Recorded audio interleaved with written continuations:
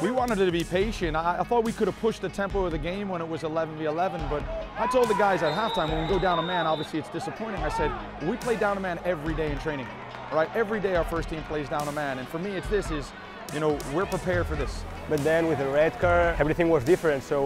But I think that the team was very intelligent and we kept playing. You know, we made a lot of changes in the first half. We were fresh going into the half. We made a lot of changes in the second half. You know, and I thought we had better chances to win the game than UVA, and we were down a man. A little bit unlucky maybe not to finish one of those chances. 4, 3, 2,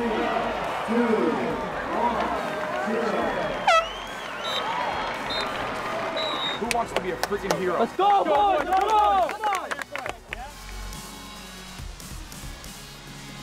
You know, when we went down 2 penalties, I didn't see us coming back at that point, but I can't believe it. Andreu stood on his head here tonight. We were down by 2, and it was the second PK against me, and I was like, I have to save this one or this is gonna be tough. Obviously, we didn't get the goal we wanted, but what can you say, right? Down a man, you know, against a team for what, 65, 70 minutes, down a man to a really good UVA team that's got a great attacking group.